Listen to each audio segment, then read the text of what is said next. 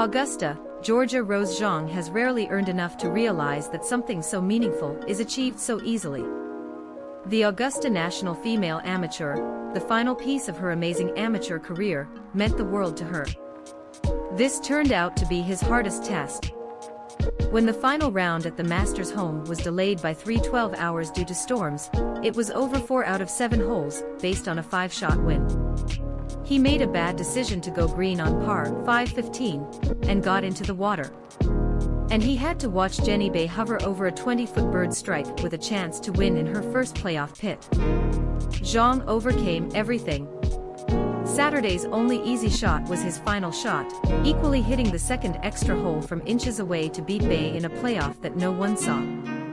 Full court scores from the Augusta National Women's Amateurs. When your shot is uncomfortable, it's always very difficult to play on a very difficult golf course, and Augusta National is no exception.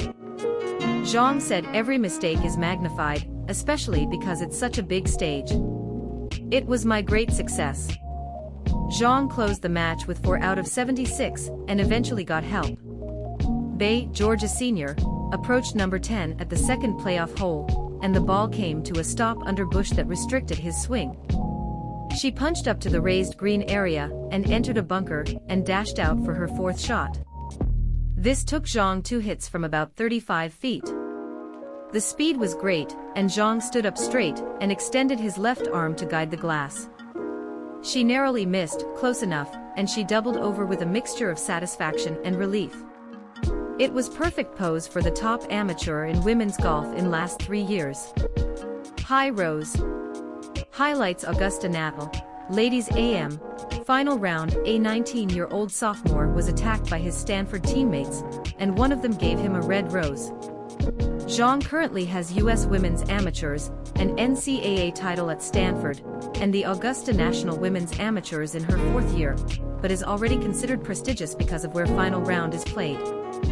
The start this week has already been pretty crazy with different press interviews. There was a lot expectations from me, and a lot expectations myself. Bae had no reason to think he had a chance. After a double bogey at number 3, he outstripped the number 1 amateur by 6 shots.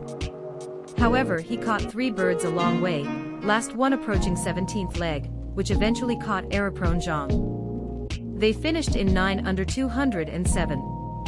And then Bae's hopes were effectively dashed in one go.